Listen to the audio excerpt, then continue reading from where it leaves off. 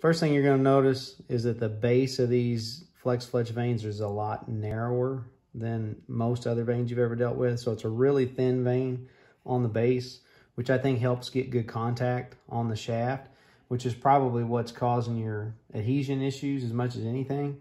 But you know, the main thing as far as lining it up, I always put it on the jig and make sure before I start fletching that I've got good contact front to back.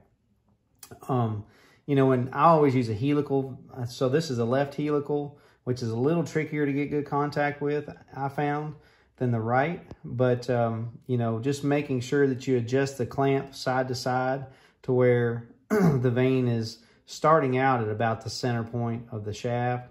And then it's going to wrap to the left side slightly, you know, based on how much helical you're going to put on it. But, you know, adjusting the clamp magnet side of the clamp to where all that's lining up to where you've got good contact front to back. You know, if you put a couple fletchings on there and it doesn't look just right, strip them off, readjust, start all over. But, you know, getting good contact across the whole base is priority number one. The second thing is prepping the shaft. So with these vanes, you don't have to prep the vane, but you do need to prep the shaft. I've been using these Max Clean wipes from AAE. I got these at the ATA show in a free pack. They seem to work pretty good. Just wipe the shaft down with that before you fletch it. Let it air dry, and they seem to be sticking really, really well.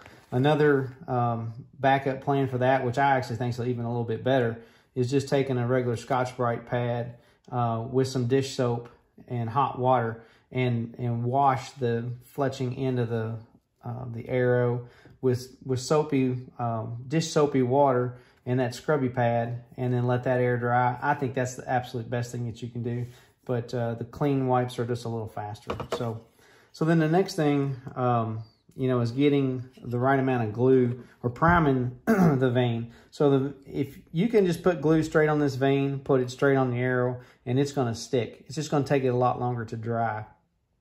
The Zine Clean glue that I'm sending you has got a primer pin in there. That speeds up the set of the glue to about 30 seconds. So, I mean, it really speeds things up quickly. But when you get it out of the package, this tip's going to be dry.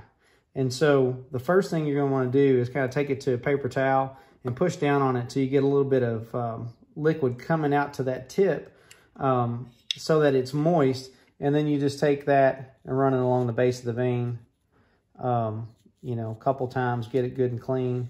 Let that air dry before you put glue on it. But if you just try to take this and push down on the vane, you're going to get way too much of that solvent, and it's going to ruin the vane. So you want to just use a little bit of the solvent to prime that and not overdo it. If you get too much on there, the vane's going to come out. It's going to be all wavy and nasty looking. So that's air dried, you know, 30 seconds or so. Then just apply the glue. I put a full bead of the glue along the whole base of the vane. Some people do it a little differently, might use a Q-tip or whatever, but I just put a full bead down the base of the vane, fill in that channel real good. And this is the most important part so that you don't get a bunch of waste or a bunch of squeeze out.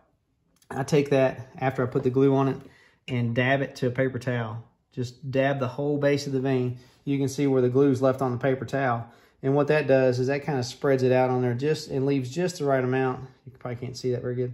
Just the right amount so that you don't get a lot of excess. And it also, you know, spreads it out across the base of the vane nice and evenly. So literally, once you put that on there, hold it on there for about 15, 20 seconds, and then let go. And after 30 to 45 seconds, you can actually take that clamp off and put your next vane on if you're in a big hurry and you need to go that fast. Obviously, the glue needs to set for a little while before you shoot them through paper or try to even shoot them. But, you know, if you're in a hurry just to fletch your vanes, 30 seconds is all you need in order to get good adhesion. So it's about that simple, dude. And I mean, literally, you said it yourself, you can't hardly pull them off. So I've never had any issues with them sticking. And this is what I'm doing right now. So it seems to be working. Good luck, bud. Call me if you have any questions.